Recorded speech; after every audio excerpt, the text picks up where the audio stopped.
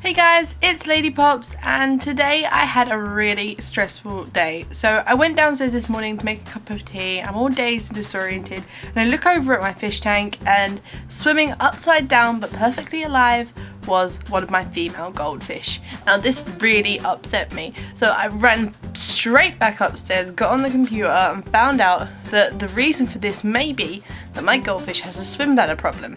The swim bladder is an organ that fish have that when functioning properly enables them to swim up and down at will. It also enables the fish to maintain its buoyancy.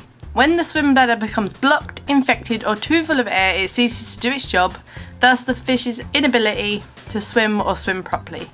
Many fish, because of their odd shape, are highly susceptible to swim bladder problems, just like my fish. My fish, it has a round belly and it did not look well. I felt so bad for it. So I did some research and I found this.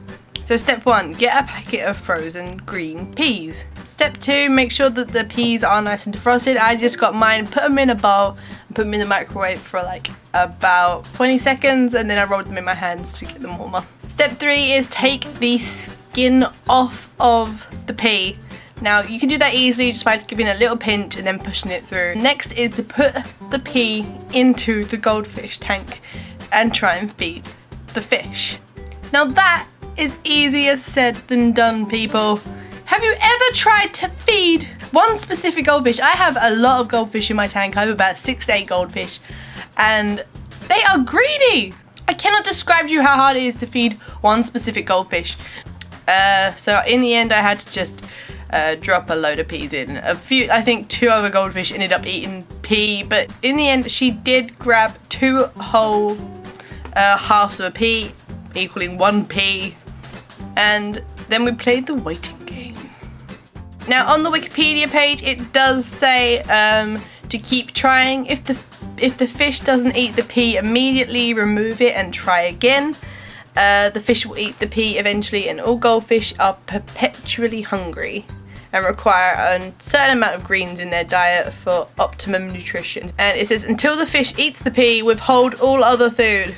I also read somewhere else that you should probably not feed your goldfish for about 3 days because if it is a blockage, you don't want to keep piling food on. Goldfish are one of the sturdier kinds of fish, I've read, and I think they'll be fine for 3 days. If they look a bit weak, obviously I'm going to drop a bit of food in for them, but I think it's okay. Now, the Wikipedia page does also suggest that if you do not want to use pea, you can also use, I'm not sure if I'm saying it right, but alternatively, you can try feeding them live, frozen, or free-dried Daphnia. So I've just got back upstairs and I am so happy. It has literally been maybe an hour, 40 minutes, and the fish already is looking so much better. She's swimming perfectly fine on her own again, and I'm so happy with these results. Now, this is a disclaimer.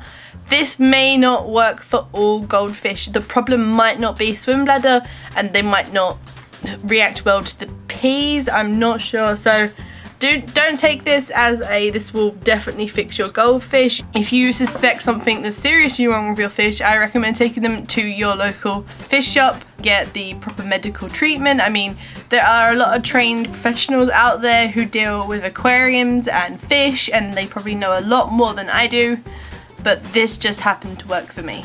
Alright then guys, I am off. Bye!